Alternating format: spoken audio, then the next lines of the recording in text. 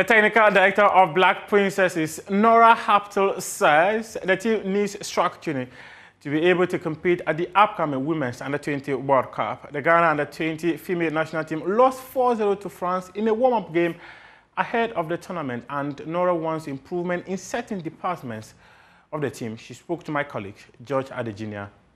Of course, we have very skillful players, and in the offense they are very creative. So, but it's more to organize the defense, to give a certain structure. It's like I told you, if we want to block this process, we need to block it better in the collaboration from the fullback to the winger. We need to know who is standing in the box, that we have over-number in the box, to say it like this in English.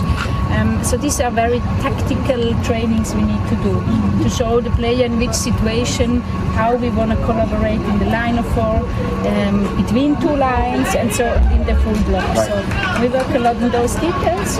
In the offense, I saw a lot of good transition moments. We also give the players a bit freedom in the offense. They need it. This is the work we're going to do, and then we're going to bring good mood. Good mood, of course. And good cohesion, in the group. Yeah.